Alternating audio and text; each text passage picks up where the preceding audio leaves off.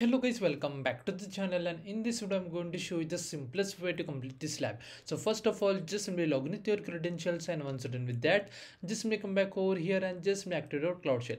It will take a couple of seconds. Meanwhile, in the description box of this video, I will share all these commands. So basically what you do, you have to just simply copy all these commands like this way, come back over here, paste, hit enter, wait for a second, and then just simply click on authorize.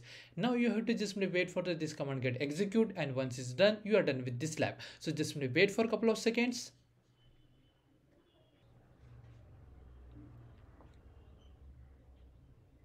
And is finally done.